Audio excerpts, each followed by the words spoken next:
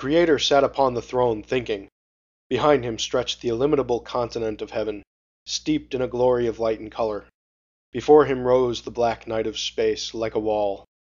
His mighty bulk towered rugged and mountain-like into the zenith, and his divine head blazed there like a distant sun. At his feet stood three colossal figures, diminished to extinction, almost, by contrast, archangels, their heads level with his angle-bone. When the Creator had finished thinking, he said, "I have thought! Behold!"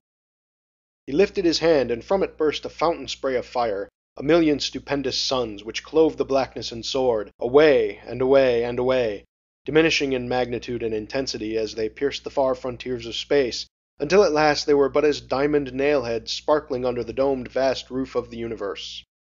At the end of an hour the Grand Council was dismissed. They left the presence impressed and thoughtful, and retired to a private place, where they might talk with freedom. None of the three seemed to want to begin, though all wanted somebody to do it. Each was burning to discuss the great event, but would prefer not to commit himself till he should know how the others regarded it.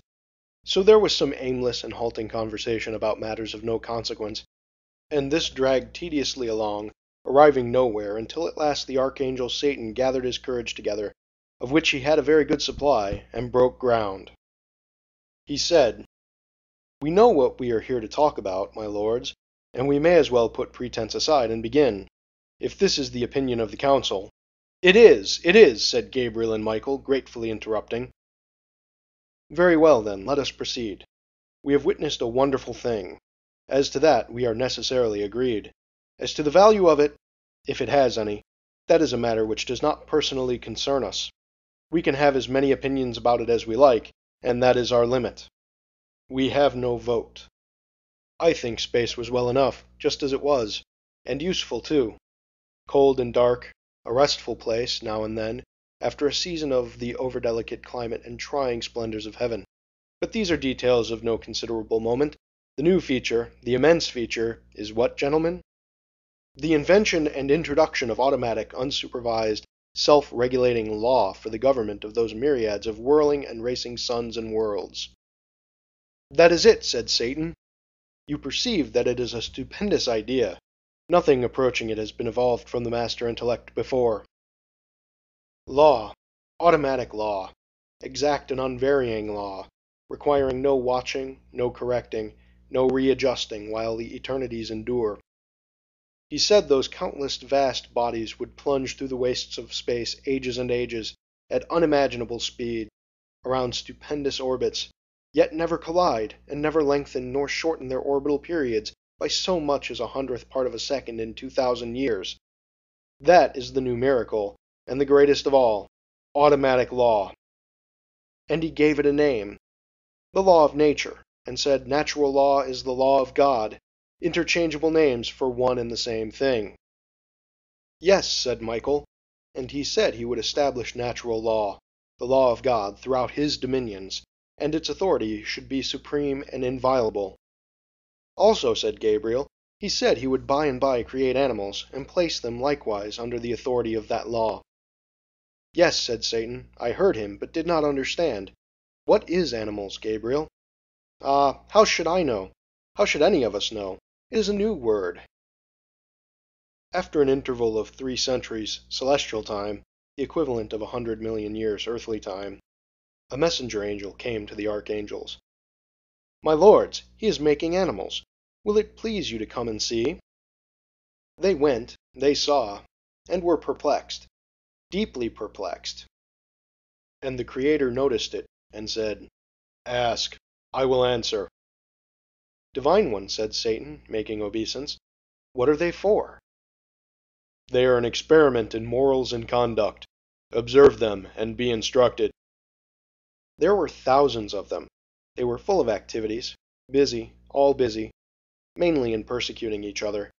Satan remarked, after examining one of them through a powerful microscope, "This large beast is killing weaker animals, Divine One." "The tiger, yes. The law of his nature is ferocity. The law of his nature is the law of God. He cannot disobey it."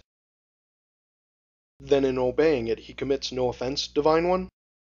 "No, he is blameless." This other creature here is timid, Divine One, and suffers death without resisting.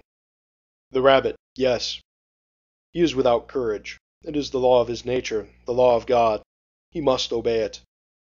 Then he cannot honorably be required to go counter to his nature and resist, Divine One? No. No creature can be honorably required to go counter to the law of his nature, the law of God. After a long time and many questions, Satan said, "The spider kills the fly and eats it. The bird kills the spider and eats it.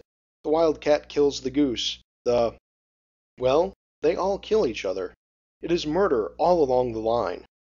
Here are countless multitudes of creatures, and they all kill, kill, kill. They are all murderers.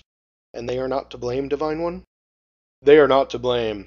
It is the law of their nature, and always the law of nature is the law of God. Now, observe, behold, a new creature, and the masterpiece, man. Men, women, children, they came swarming in flocks, in droves, in millions. What shall you do with them, Divine One? Put into each individual, in differing shades and degrees, all the various moral qualities, in mass, that have been distributed, a single distinguishing characteristic at a time among the non-speaking animal world. Courage, cowardice, ferocity, gentleness, fairness, justice, cunning, treachery, magnanimity, cruelty, malice, malignity, lust, mercy, pity, purity, selfishness, sweetness, honor, love, hate, baseness, nobility, loyalty, falsity, veracity, untruthfulness. Each human being shall have all of these in him, and they will constitute his nature. In some, there will be high and fine characteristics which will submerge the evil ones, and those will be called good men. In others, the evil characteristics will have dominion, and those will be called bad men. Observe, behold, they vanish. Whither are they gone, Divine One? To the earth, they and all their fellow animals. What is the earth? A small globe I made, a time, 2 times and a half ago. You saw it, but did not notice it in the explosion of worlds and suns that sprayed from my hand. Man is an experiment. The other animals are another experiment. Time will show whether they are worth the trouble. The exhibition is over. You may take your leave, my lords. Several days passed. This stands for a long stretch of our time, since in heaven a day is 1,000 years.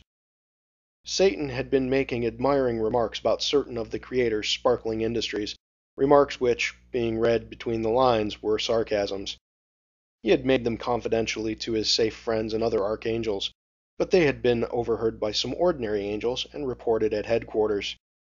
He was ordered into banishment for a day, the celestial day. It was a punishment he was used to, on account of his too flexible tongue.